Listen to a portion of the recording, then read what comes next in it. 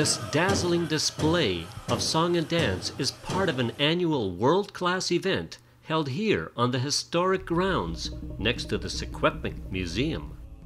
When people come here to the Secwepemc Museum and Heritage Park, they get a very rich experience learning about the culture of our Secwepemc people. We have some artifacts here dated back to 6,000 years ago. The first phase would have been the Shuswap phase.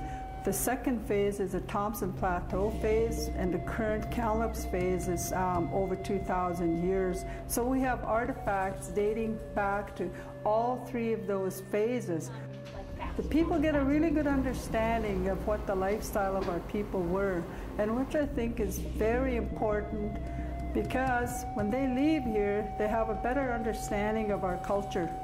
Part of that cultural understanding comes from Daniel Saul, who takes visitors on a guided tour of an ancient village. 2,000 years ago, if you were here, you'd have seen a village full of people.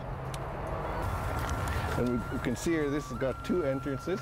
They would stay in here in the winter time, probably the end of October, or whenever it got cold. The cool air, the fresh air would come in there, and because cool air is cool and it goes to the bottom, then you have your fire here. So it's causing a draft, so you're actually causing the smoke and the stale air to go out. Generally, they slept on a flat area with their sleeping mats. Thousands of years have passed, many perilous, but the Secwepemc people and their culture have survived.